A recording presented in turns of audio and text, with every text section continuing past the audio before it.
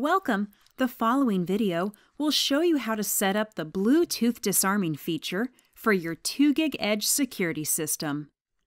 Note, only the Edge system's master user or 2GIG installation professional can set up the Bluetooth disarming feature for a user. Rather than entering a code to disarm the Edge security system, a user can automatically disarm his or her panel with a smartphone. To set up Bluetooth disarming for one of your system's users, you'll need to pair your user's smartphone to your panel. Once the pairing process is complete, the user can begin enjoying the convenience of Bluetooth disarming. Here's how Bluetooth disarming works. The user will put the panel in armed away mode and then leave the residence. As the user gets further and further away from the residence, his or her phone will eventually lose the Bluetooth connection to the panel due to distance and range. Later on, when the user returns to the residence, his or her phone will be close enough to the panel to regain the Bluetooth connection. Once the user does something to trigger an entry delay sensor, such as opening the front door, the user's paired phone will automatically disarm the panel.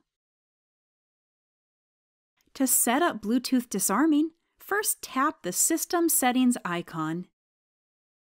You'll then need to enter your master user or installer code. Next, tap Users. You'll see a list of all of your users on screen. Locate the desired user, and then tap the pencil icon next to the user's information. The Edit User menu will display, and you'll want to locate the Bluetooth disarming section. Tap the right arrow icon within the Bluetooth disarming section. Next, you'll want to tap the Pair button, and then ensure the user's device is set to discoverable mode. Tap the Scan button, and you'll see a message on screen letting you know the panel is looking for nearby Bluetooth devices.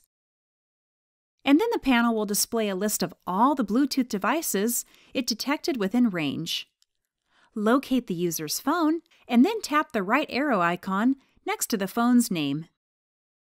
You'll then see a pairing pop-up message on both the panel and the user's phone. At this point, you'll want to make sure the code shown on the user's phone matches the code you see on the panel.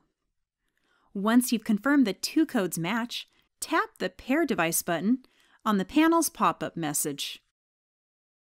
Then tap the Pair button within the pop-up message on the user's phone.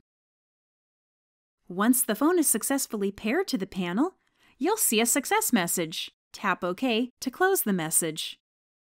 You'll notice the name of the user's newly paired phone now displays on screen. To return to the home screen, tap the Home icon.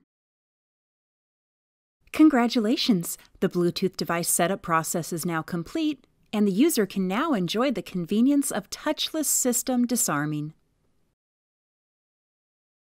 Make sure to subscribe to our YouTube page and click the Show More tab underneath the video where you can view valuable links pertaining to this product, similar how-to videos, and our low-cost, no-contract alarm monitoring services.